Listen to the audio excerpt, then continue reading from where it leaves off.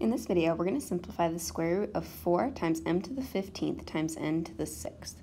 So we're going to start here by breaking up our exponents. So we still got 4, but then we can break it up as m to the 14th times m, and then we're going to leave n to the 6th alone, and that's because the square root is like raising exponents to the 1/2 power, so we can divide our exponents by 2. So of course we know the square root of 4 is 2, and then 14 divided by 2 gives us m to the 7th, and 6 divided by 2 gives us n to the 3rd.